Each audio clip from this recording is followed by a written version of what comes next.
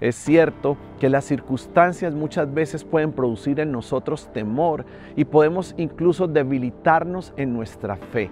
Pero en este tiempo vamos a tomar la decisión de seguir constantes, de seguir avanzando, de no debilitarnos por ninguna circunstancia y que podamos entender cuáles son las razones que nos rodean y por qué Dios las está permitiendo. Las pruebas nos deben fortalecer, las pruebas nos deben acercar más a Él y somos como un oro refinado, somos como agua que ha sido purificada y somos más aceptables en el corazón de Dios. Es tan poderoso poder entender circunstancias que nosotros hemos estado viviendo y poder caminar confiados que nuestros ojos verán la respuesta de Dios. Hay un reino venidero, hay un reino para los hijos de Dios. Nuestra decisión tiene que ser una decisión de bien y no una decisión de mal. Bien dice la palabra en Daniel capítulo 12, versículo 2. Y del polvo de la tierra se levantarán las multitudes de los que duermen, algunos de ellos para vivir por siempre, pero otros para quedar en la vergüenza y en la confusión perpetuas. Las decisiones que nosotros tomemos van a afectar nuestra generación.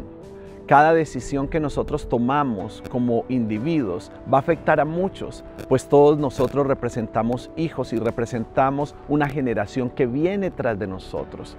Tenemos que tomar la decisión de hacer el bien y no de hacer el mal para poder recibir la promesa de ese reino, un reino inconmovible, un reino que no va a ser pasajero, un reino que no va a tener fin. Quiero asegurarte algo, las circunstancias de esta vida pasarán, pero su palabra no va a pasar. Hay un reino con promesas que vienen sobre nosotros y ese reino fue entregado, se le fue revelado a Daniel.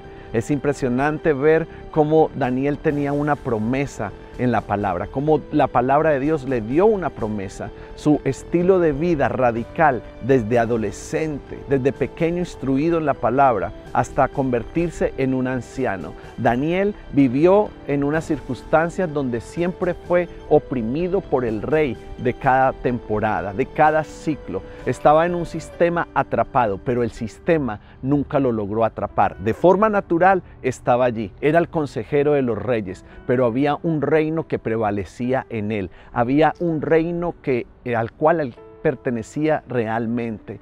La vida de Daniel es muy inspiracional y la vida de Daniel debe ser para nosotros un referente, para nosotros seguir corriendo y avanzando al destino que el Padre tiene con nosotros.